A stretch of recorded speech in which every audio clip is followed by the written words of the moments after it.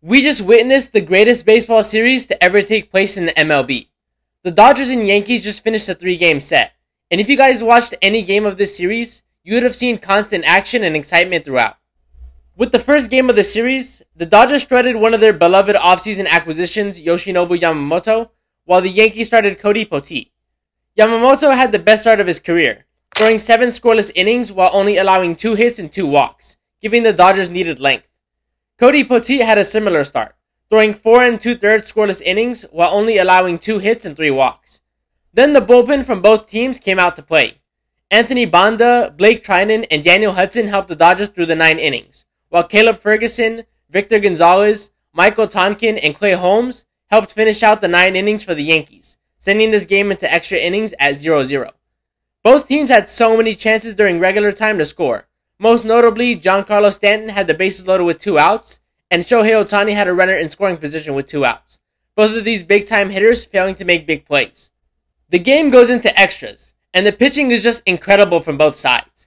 Ian Hamilton of the Yankees strikes out Gavin Lux. They get Andy Pages out on third on a ground ball, and force Shohei Ohtani to ground out. Then Michael Grove of the Dodgers doesn't give the Yankees a chance to move DJ LeMahieu from second base, getting 3 quick outs. Now we come to the top of the 11th, where the Dodgers have speedy Shohei Ohtani on second, the streaking Freddie Freeman up to bat, and Teoscar Hernandez coming up later in the inning. Freeman walks, and Teoscar Hernandez lines a double to left field, scoring both Freeman and Ohtani, giving the Dodgers a 2-0 lead.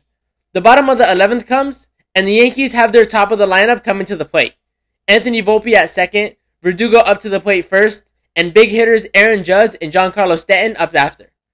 Verdugo strikes out, Aaron Judge continues his dominance on the entire league and scores Volpe on a single, but Stanton and Anthony Rizzo can't keep this game going, giving the Dodgers a 2-1 win.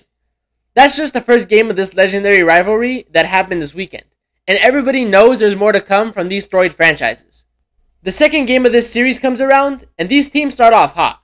The Dodgers throw out their young pitcher Gavin Stone, while the Yankees go with one of their best pitchers in their rotation, Nestor Cortez. Both pitchers get shelled, starting with Teoscar Hernandez continuing his hot streak with a homer off Cortez in the second, and Shohei Ohtani scoring Kike Hernandez in the third.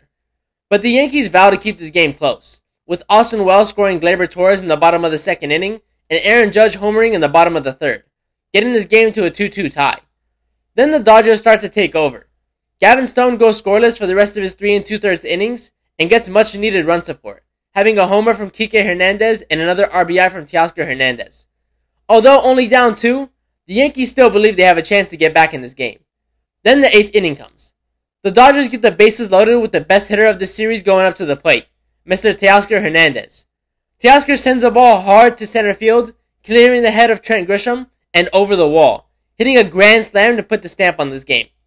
The Dodgers rubbed salt in the wounds and scored 3 more runs in the 9th, finishing this game with an 11-3 win. The Dodgers are looking to prove their dominance to the entire league, and doing it against the best record in the American League is a pretty good way of doing it. Now for the last game of the series. The Dodgers are looking for the sweep, while the Yankees are looking to say those past 2 games were flukes. Both teams come out with their best pitchers this season. The Dodgers with Tyler Glasnow, and the Yankees with Luis Hill.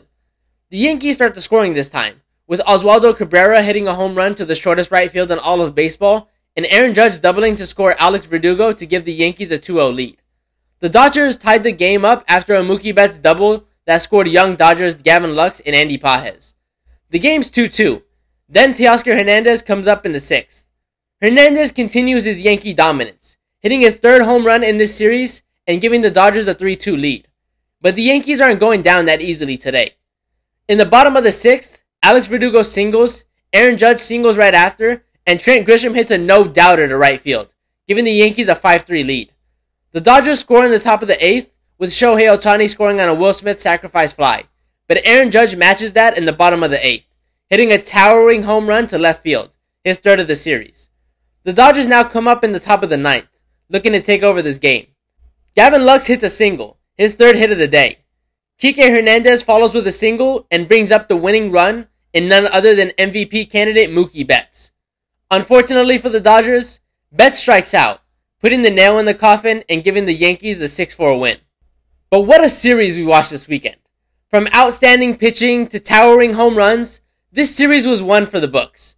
The kind of atmosphere that was created from watching this legendary rivalry, I can only imagine what it would be like if we saw these teams face off in October. I hope you guys enjoyed the video. Please like and subscribe, and I'll talk to you guys later.